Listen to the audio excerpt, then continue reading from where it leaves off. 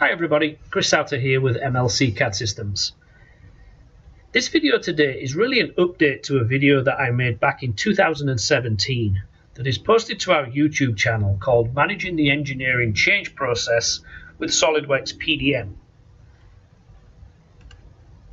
In the video itself, I show how we can leverage the XML file format for an engineering change process inside of SOLIDWORKS PDM. I received a lot of positive feedback, and I know that there's a number of customers that have adopted a process very similar or the same after reviewing the video that I created. This file is still on our YouTube channel, and within that video I show basically how that works, and I give you some of the reasons why I chose the XML format. So if you wanted to run over and take a look at that, it is a good video to review. Now, one area of feedback that I've received from customers is in regards to how we would view the history of ECNs for our CAD files over a period of time. My recommendation for this has been to either use the Where Used or the Contains tab within SOLIDWORKS PDM, or if you want to have a little bit more visibility, you could use a cell on the data card and manually add ECN numbers to CAD file data cards or CAD file names to the ECN data cards. The downside of both of these methods is that you have to be logged into PDM in order to basically view that information. So the main reason for my video today is because SOLIDWORKS has provided us with additional tools in 2018. And I believe I found a great way to help us with this particular scenario. So what's happened is that SOLIDWORKS has added the ability to manage the revision table in 2018, which gives us a great additional way of recording our ECN history directly on the drawing sheet itself. So you don't necessarily need to be logged into PDM. If you're looking at the drawing, you've got all the revision and ECN history that you need. So what I'd like to do now is just quickly demonstrate how this would work. I'm actually using SOLIDWORKS and PDM 2019. The process itself is pretty simple. I've listed these out as 6 steps, and we'll actually go through this process right now. So jumping back into my PDM vault, I have a couple of simple files that I'm going to use for this example. You will see that they are at a state right now called released for manufacturing. It's just a simple part file and a drawing. Now, the preview of the part file, you can see I have a revision table on the front of this drawing document. So the first step is to simply change the state of these files and send them for an engineering change. If you're familiar with PDM, you'll know there is an option to bring the reference documents along with the parent document. We don't necessarily need the old ECNs, so I'm going to uncheck those and just basically send for ECN. So we'll move those files back, and you'll see they will go to a state called WIP under change. Now, this is a bit of a user preference at this point. So I have my ECOs all going into one folder, and they're going into this ECN folder right here. You can have them pretty much go anywhere, and if you've seen the earlier video, you'll know that I'm using a template to create these XML documents. It's serializing each one, and basically there is an input form that requires us to add information about the ECN itself. So let's go ahead and just create something here. So we'll just say make let's see, shaft longer. Reason, it's too short. All right, we'll give a real good detailed reason for that. Nothing is being displaced, so we'll just go ahead and create that document. All right, so that generates our ECN for us. So all we're going to do here is simply create that file. Now, this is where the process changes a little bit as per my previous video in 2017. So what I did in the past is I pasted the CAD files on top of the ECN file. So they became references to the ECN itself, and then I pushed the ECN through the approval process. Now, you will see in just a moment the reason why I'm doing this, but I'm actually going to copy the ECN this time. And I'm going to put the ECN as a reference on top of the CAD file. So in order to do that, I need to check out the CAD files. So we'll check out the part and the drawing. And then we'll simply paste that as a reference. The engineering change told us that we needed to make the shaft longer.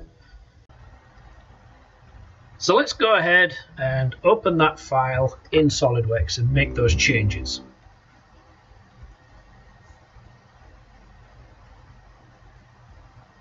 Okay, the first thing you'll notice when we open the drawing is we now have a revision table in the top right hand corner, and we are required to make changes to the shaft size right here.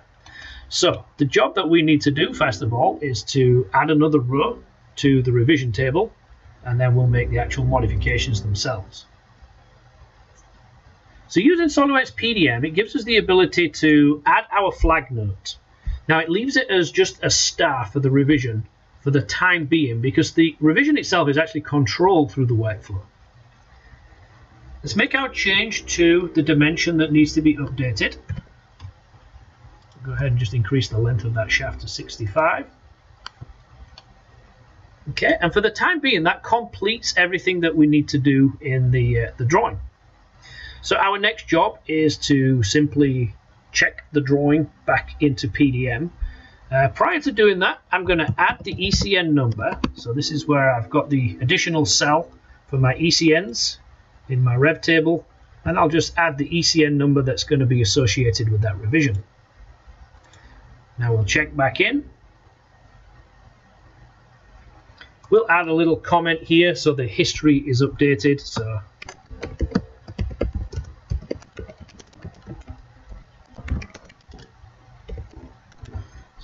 that's there in the history.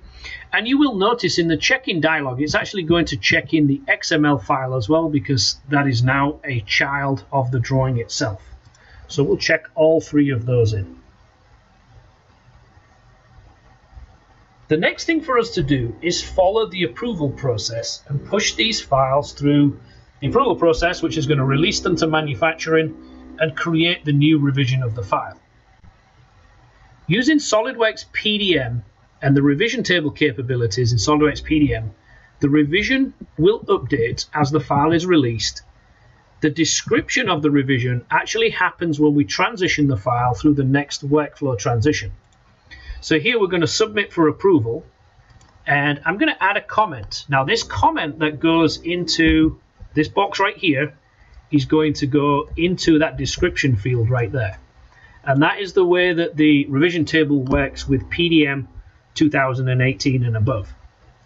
Okay, so the comment is going to be updated shaft size, if I can spell it correctly, per ECN 21.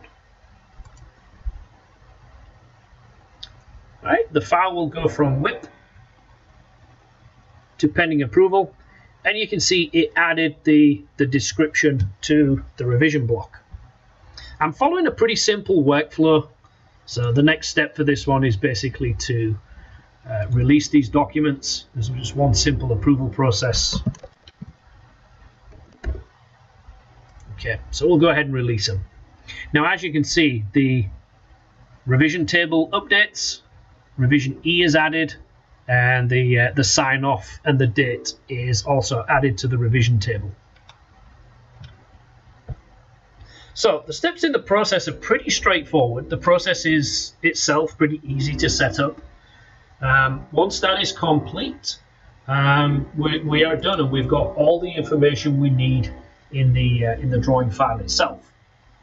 So the good thing about using this method, which is the ECN and the rev table using the XML format, is that now we have all the information we need in PDM, which we already had, but also on the drawing sheet itself. So on the face of the drawing, if anybody on the shop floor wants to see how it got to Rev D, Rev E, then they have a little table in the top right hand corner that gives them that information.